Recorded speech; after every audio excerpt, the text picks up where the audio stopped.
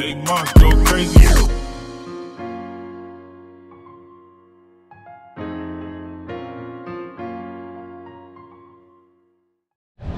All right, I'm here with Filipino National Junior Elite Champion, Patrick. Cool, man. Hey, Pat, how'd you do this weekend so far? So on Friday, got a second, my first pro podium, so I'm stoked on that. Nice. Today, Congrats. I got a fourth today.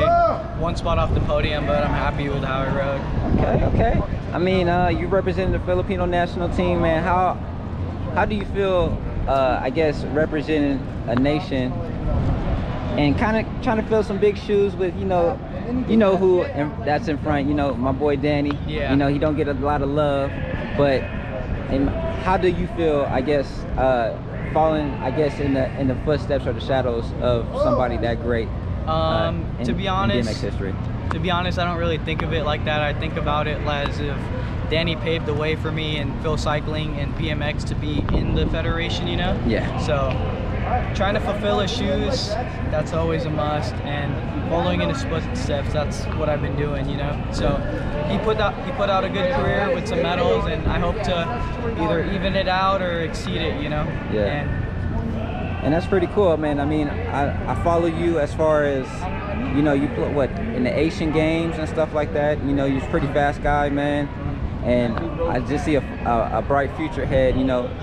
Hopefully, 2024, you'll be in the contention for, the Olympics and making, the Olympic team and everything too, because, like you're a fast guy, you're out of Bellflower, California. So, you guys have a reputation for being fast, so yeah, it's interesting seeing, the younger guys coming up and watching you guys progress and push the sport forward, so it's cool that you get to represent a nation and that they have the backing behind you. How was your results in Bogota for the World Cup? So in Bogota, my first World Cup, it was pretty rough. I mean, Supercross hill is always my favorite, but it was super tough being my first World Cup, and then everybody hungry for Olympic points. So I got third both days in the LCQ, and they're only taking 2 riders out of that, so I was pretty heartbroken on my performance there. Okay. Well, how would you fare the experience as far as, I mean, World Cup, it's no chumps, Yeah. Definitely everybody's on that level. So, it's a good taste to see where you're at.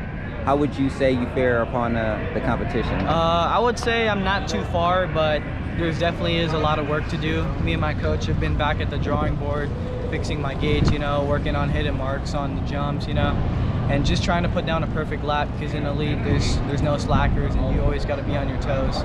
Nice. So any future plans for Patrick Q? So Asian Games next year, 2022, it's going to be a big one.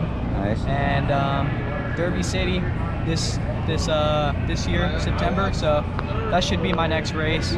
Okay. And other than that, yeah, all eyes on Asian Games. Okay. So are you doing any Tangent Pro-Ams or anything else special? Or that's what? if there's any when I'm in the area, because I go to school in Kentucky. Okay. So if there happens to be one close by, then of course I rock the Tangent Pro-Am. Shout out to Richard and TJ for setting up a dope event for all the riders. Nice. All right, Pat.